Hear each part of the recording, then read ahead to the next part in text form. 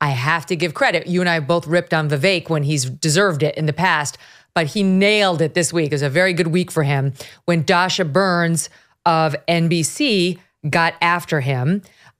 First, Washington Post came for him, which I'll get to in a second, but this just happened, I think, yesterday, and it's gone viral today. Dasha Burns of NBC tried to turn him into a racist, or like a racist adjacent, because of his positions on various things.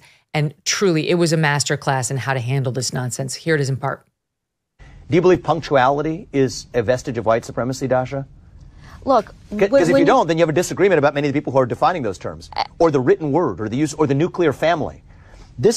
These aren't my words. These are the words of intellectual proponents from Ibram Kendi to the Ayanna Presleys to BLM that have said these are vestiges of white supremacy. So Mr. Ramaswamy, we can't have it both ways. What you do, though, we have to have an choose, honest discussion. Straw man arguments. Last night you brought up Jussie Smollett as the best example of white Smollett was the hottest thing in news in the back of a fake actual attack on him that we have to contend with. And yet you have examples like the Buffalo shooter in New York just in 2022. You have other examples. But you are also cherry picking when you bring up Jussie Smollett. I'll look at all of the statistics. More black on black crime. If you really care about actual crime against black Americans, let's get to the root causes of it in the inner cities of this country. The Anti-Defamation League tracked a 38% increase in white supremacist propaganda last year. Who's tracking that? The Anti-Defamation League. Yeah, the ADL, I don't think is a particularly credible source. Right now, I think the media did not hold the police accountable. They would have been demanding that. Starting to gain traction with the black community, with Latino voters. Do not worry that your rhetoric is pushing them away. There are folks to the contrary. I think we're going to bring black people into this movement who are concerned about your rhetoric. Well, you know what? I'm concerned about their corruption. Affirmative action is a debate that is being had. If I may just finish this. If I may finish my point, Dasha. With racism, I think I will be better positioned. But you're denying that racism is a problem. I've never denied that racism is a problem. We're getting close to the promised land that Martin Luther King envisioned. We're as darn close to it as we ever have been. And so what bothers the heck out of me is it's right when we're close to that promised land. Martin Luther King said it. I may not get there with you, and he didn't get there with us. But I think it desecrates the legacy of our civil rights movement, desecrates the legacy of Martin Luther King, that right when we get closest to the point of having racial equality and gender equality and even opportunities for people of minorities of many types, are we perfect? No. But are we as close as we've ever been? Yes, we have. To then obsess over systemic racism, to then obsess over white guilt and otherwise, we're creating new waves of racism, Dasha, that we otherwise would have avoided right when we're closest to having achieved what even the proponents of the civil rights movement would have dreamed of.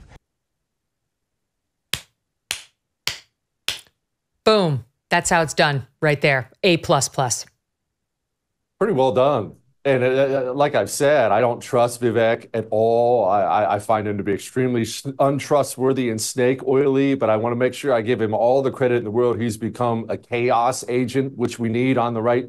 Someone who's smart enough and charismatic enough to change the conversation and make these people look and feel stupid. And he gets all the credit in the world for that. I will push back on just one thing he said there, but it's a very minor criticism. We're not as close as we've ever been to some kind of racial harmony. We were as close as we've ever been to some kind of racial harmony, probably in the 80s in this country, maybe even the 90s. And then the communists in this country decided they could use the civil rights thing to really blow the society up. That's what all this is about, Megyn. That's what Dasha Burns really wants. She's not a journalist. She's an apparatchik. All this race stuff, the gay stuff, all this stuff, this is all about just blowing the country up. It's all about destruction. If tomorrow every single position of power was occupied by a black person in this country, they wouldn't slow down or back off for even a second, because it has nothing to do with black people or gay people or women or whatever it is.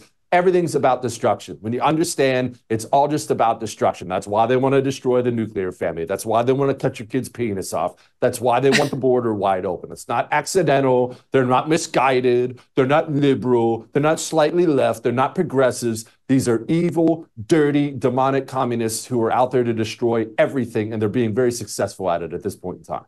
What happened in that clip was just, I mean, he saw her coming from a mile away, and he's obviously way smarter than she is. She's like Dasha Burns, pick somebody else, try someone dumber, because he's literally written the book on wokeness and what they're trying to do on the left, similar to what you were just saying.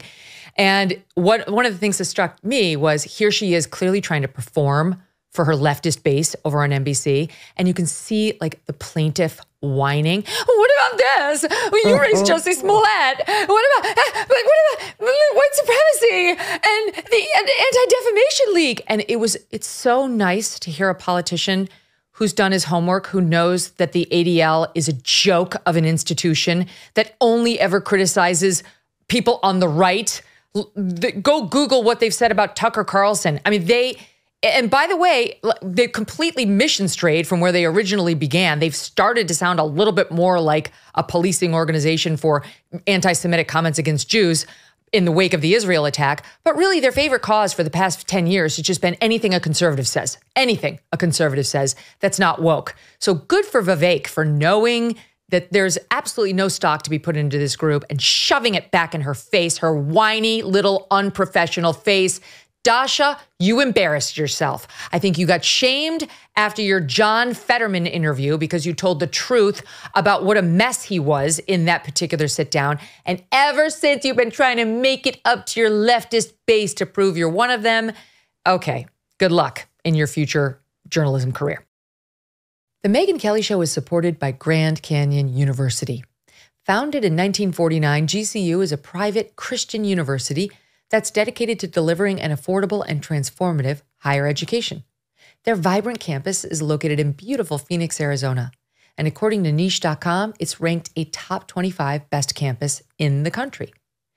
As of June 2023, GCU also offers 270 of its 330 academic programs online, which allows you the freedom to earn your degree on your time from wherever you are.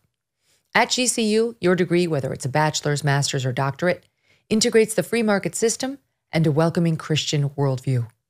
Learn more about GCU's programs, competitive tuition rates, and scholarship offers from your university counselor. They're part of the supportive graduation team that takes a personalized approach to helping you achieve your academic goals, walking alongside you every step of the way. Find your purpose at Grand Canyon University. Private, Christian, affordable. For more info or to enroll, visit gcu.edu. Hey, thanks so much for watching. If you like what you just saw, hit the subscribe button for more clips and full episodes.